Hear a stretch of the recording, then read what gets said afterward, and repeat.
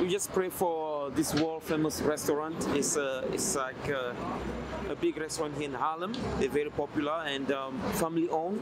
So we pray for the family. We pray for the restaurant. And the manager was so grateful that we stopped by and pray for her. She was really surprised that someone came and prayed. But that's awesome when you can surprise people. Every time you ask to see the manager, they always think there's a problem. But this time we came in for blessing, so she was very happy.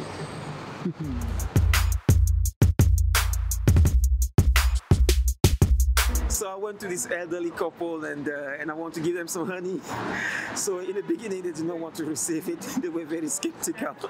And I told them, look, the reason why we're giving the honey is to remind people to taste and see that the Lord is good.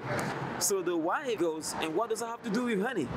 I said, well, because honey is sweet, it's good. And she said, okay, give me the honey. And she was looking at the honey to make sure there's no holes. She was making sure I did not put something inside. So I told her, ma'am, the only thing I put inside is the goodness of God. And I asked to pray for them. She was so quick to say yes. I pray for their prosperity. I pray for their health. I pray for their family.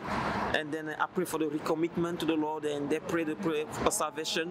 And she told me that she really needed it and that I came for a reason. So God is good.